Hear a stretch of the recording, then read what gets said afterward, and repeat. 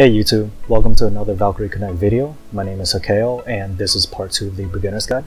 Today I'll be going over orbing and promotion and what stats they'll be affecting. First I'll be going over orbing and which stats they affect, as well as which quest you should choose, whether you should get the one with the cheaper stamina or the one that costs you more stamina.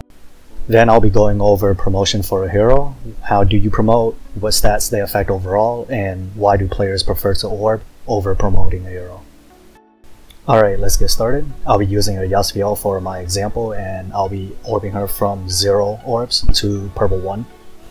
As you can see, she currently has 0% across the board in her stat sheet for orbs, and then we'll be seeing how each individual orbs affect her stats along the way. As you can see, each of her orbs currently has a plus sign on the upper left hand box of it. It means that I own that orb currently, and I can set that as her orbs, and each time that I set her orbs, you can see a percentage value next to a stat value being increased. Alright, I wanted to show you guys the datasheet before I upgrade to show that the percentage value gained is implemented onto the character's datasheet before you actually upgrade. So what does upgrading actually do? Well, it does a few things. First, it allows you to climb to the next tier, going from green to blue to purple. And as you climb each tier, it allows you to unlock another equipment slot. Another thing that does is that it increases your base stats by a little bit, and it allows you to unlock more orbs to increase the percentage value of your character. As you can see, when I upgraded, the orbs value percentage did not change, it's just the base value. For the values to change from the orbs, you have to re-orb the character. The next thing that I want to cover is questing. Sometimes when you're orbing, you'll come across an instance where you currently don't own that orb, and to get that orb, you'll have to quest for it. When selecting a quest for the specific orb that you're looking for, you'll notice that the system sometimes gives you multiple quests, ranging from a chapter that's early in the game to the latest chapter that you currently have unlocked. Generally, the uppermost quest is the cheapest quest, and the lowermost quest is the most expensive quest when speaking about stamina. It will make sense for players to want to use the cheapest value in terms of stamina for their orbs, but there's one thing I've noticed. I've ran multiple tests for it, but in the end, you're still at the mercy of RNG. But just keep in mind that when you are looking for your specific orb, the leftmost orb is the rarest one of that current quest. The rightmost orb is the most common one of the current quest. Keep that in mind next time you're questing for a specific orb. Even though the earlier quest generally means that it's cheaper for your stamina, it doesn't mean that you'll be spending less stamina overall.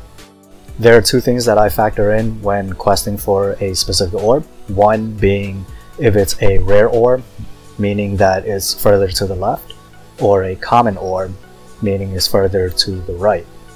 Now, if each of the quests that it offers you, both quests shows that the orb is to the left, meaning it's the rarest, check which one has a lesser pool of orbs that's available.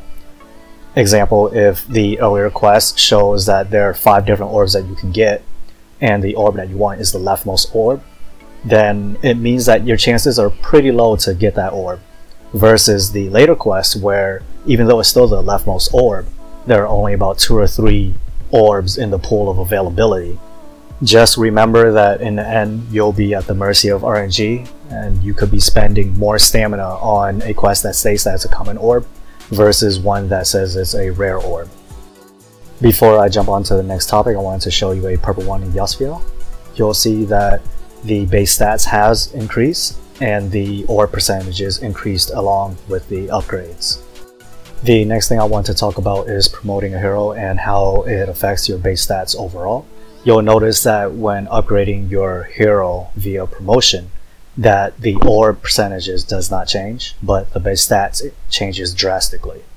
Why do players prefer to orb over promoting a hero? Well, if you've noticed, even though promoting a hero increases your base stats by a huge margin, it's not percentage based. When you're figuring out how orbs affect your overall stats, it's the base stat plus the gear stat multiplied by the percentage of the orbs that you're figuring out. For example, if you look at the screen, you'll notice that Luca has 16,172 for base stat on HP, 28,315 for her gear. If I combine those two numbers and multiplied it by 110%, they'll come out to be 62,276. Another thing that I want to point out is the difficulty of obtaining a hero's soul shard versus getting a gear piece and just feeding it trash loot so that you can upgrade its stats. You'll either have to farm the souls by spending stamina, or you'll have to spend diamonds to get those souls, or mana, versus getting a gear piece where you'll pretty much just be feeding it mana trash loot and upgrading it that way. Overall, it's easier to increase your stats via orbing than upgrading a hero by promoting. If you look at upgrading a hero through promoting, you can see that it spikes up in stats. And if you upgrade a hero in orbing, it's a consistent curve where it doesn't increase by that much on its own, but with the supplement of your base stat as well as your gear stat, you'll see a larger increase.